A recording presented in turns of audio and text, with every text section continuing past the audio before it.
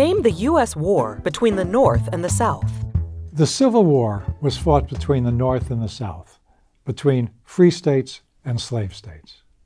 Slavery was an issue that had bitterly divided the founders of the Republic, but outlawing slavery likely would have doomed all hope of creating the Constitution and a single nation.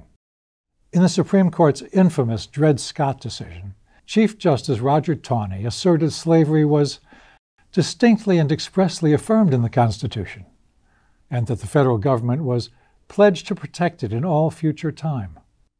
Taney was dead wrong. The Constitution made no such pledge. You won't even find the word slave or slavery in the Constitution. Here's what you will find: a clause allowing the Congress to end the, quote, importation of such persons, close quote, as of 1808, thereby effectively ending the slave trade. And the Congress did just that, effective January 1st, 1808. President Thomas Jefferson hailed the bill and signed it. If the Constitution had forever protected slavery, as Chief Justice Taney claimed, President Lincoln could not have issued his Emancipation Proclamation, freeing slaves on Confederate soil. The abolitionist Frederick Douglass, a former slave himself, noted that the Congress could have outlawed slavery without touching the Constitution. Instead, the Congress drafted 3 amendments to abolish slavery and protect the rights of former slaves.